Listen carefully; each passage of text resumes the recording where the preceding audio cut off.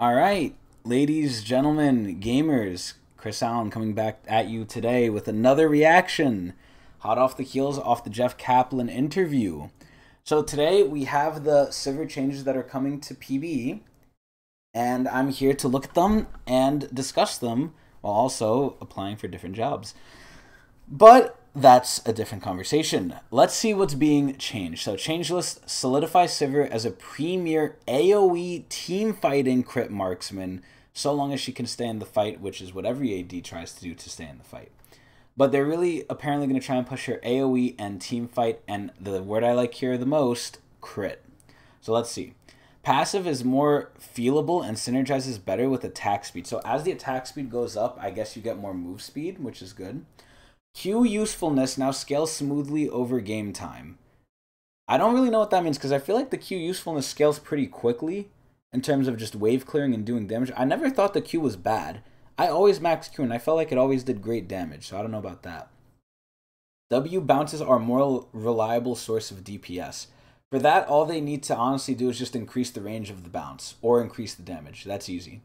E no longer holds Sivir's mana together. That is something that is accurate. Without her actually spell shielding abilities, which would force her to actually play unsafe because she needed mana, that makes sense because you really would run out of mana and you needed to like play stupid to get a spell shield proc off. So that's fine.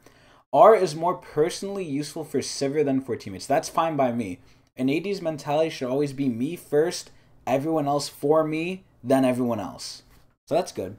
So what are they doing? Adjusting base stats because she's barely been touched in Season 5. What are they doing? Mana is going down. Interesting. I thought they wanted E to no longer hold Sivir's mana together, but okay. Mana regen's going down. Okay, that doesn't make any sense. AD's going down. Okay, this is just straight nerfing. AD per level's going up. Okay. Base HP is going down. Attack speed for levels going down. Are they not increasing her range? Her range is really low. Sivir has, if I believe correctly, 500 range. Or 525. I don't know if she has 550. I actually don't remember. I haven't played Sivir in a long time.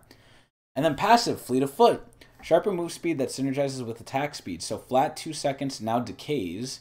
The flat move speed gain is from, or it was 45 to 60 to now 55 to 70, but it decays over 2 seconds.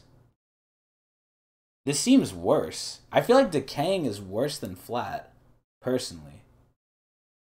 And I guess it scales up with attack speed, because that's probably through levels, so there might be an additional attack speed scaling. If that's the case, then I understand it being decaying, but as it stands now, this doesn't look too good. Then the Q, more reliable Q1, slightly less reliable Q2. That's fine, so the initial hit is better. That's good. Damage scales linearly over game time. So the base damage is going down early, up later. Total AD ratio is going to 0.7, so it's getting nerfed. Cooldown is going up. Cast time is going down with attack speed, which is good. Scales with crit chance up to 100% bonus damage. That's really good. Okay, I was about to say, this is just a total nerf. But now that scales up with crit chance, that's good. The cost is going down, which is great. The missile speed is going faster on the first initial, then on the way back it goes slower. That's fine. That's fine. Now let's check here. Wow, this is really small, and I don't know why. Let's zoom in. Buff, so the W. More reliable bounces no longer infinite. Oh, so she's not as good at wave clearing? W now grants attack speed and synergizes with attack speed. Okay, so they're taking that off the ult, thank God. I don't know why that was on the ult. That was honestly on the ult because the ult was so lackluster without it. So buff duration is going to 4 seconds. It gives attack speed, and there's only 7 bounces, so it can bounce to the whole minion wave, and that's it. So you need to kill some minions first, which is not too good. I can now bounce back to targets that have already been hit. That is huge. That is huge. What the hell?